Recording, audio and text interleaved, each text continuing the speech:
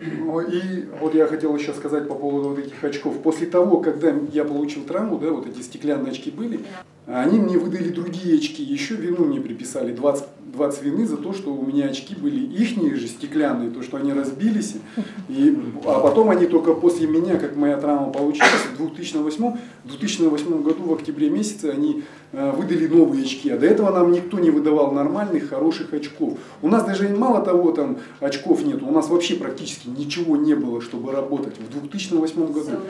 Я бы хотел, чтобы вы вот это отметили, что давление постоянно оказывается со стороны шахты, постоянное давление оказывается со стороны начальства, там, руководителя, в основном больших. Людей за людей не считают, как за рабов. Мы как рабы здесь. Все зависит от ситуации. Допустим, вот если получил человек травму, да, на него по-любому окажется давление. Если он что-то захочет сказать против чего-то шахты, на него опять же окажется давление. Они вот у них за прошлый месяц, да, у них со всей шахты, да, сняли с премии 10%.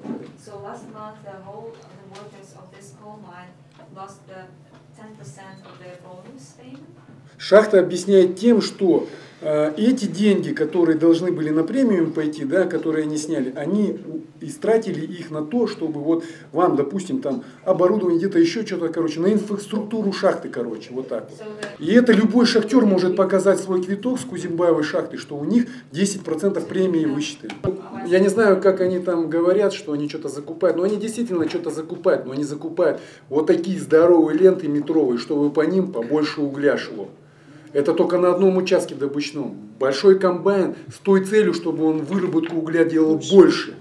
Чтобы все было, но нету ничего такого, чтобы вот за ним вот как бы смотреть, чтобы были там молотки, жаки. Ничего к работе, к инструментов нет. Люди, самое главное. Вот какой вывод, понимаете? Что вот они делают так, чтобы выемка угля больше была, чтобы больше было... Производительность повышалась, да. А техника безопасности... Да, пускателя, вот это все, у них все старье, все из старья. Инструменты, благо, что мы их из дома тащим, где-то что-то там, да, но там ничего такого практически нет.